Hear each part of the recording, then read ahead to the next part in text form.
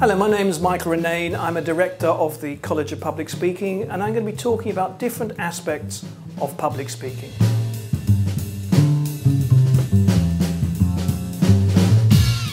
The advice for overcoming the fear of public speaking, first and foremost, is really to do it. Don't run away from public speaking. If you know you need to do it, practice it.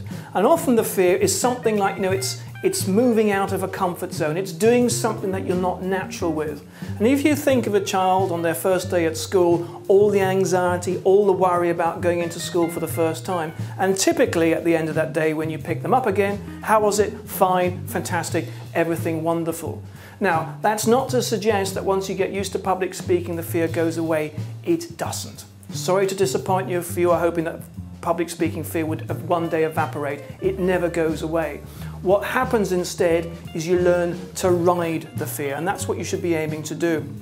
There's a saying about when you feel nervous, you have butterflies in your stomach.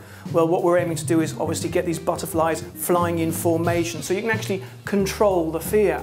Because the interesting thing about fear, from an audience point of view, is the audience cannot tell the difference between nerves and enthusiasm. You see, you're standing up there on stage, your face has gone red, there's the blood thumping in your ears and your heart's pounding fast, and you think, I'm so nervous, I'm petrified. And often all the audience is picking up is an extra degree of energy, an extra bit of focus.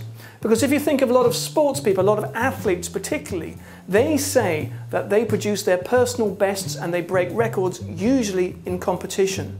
Why? Because in competition there's that extra bit of adrenaline, there's that extra bit of nerve that really sharpens things up. So as long as you're prepared properly and you understand that fear exists and it is your friend, you'll be able to cope with it a lot better.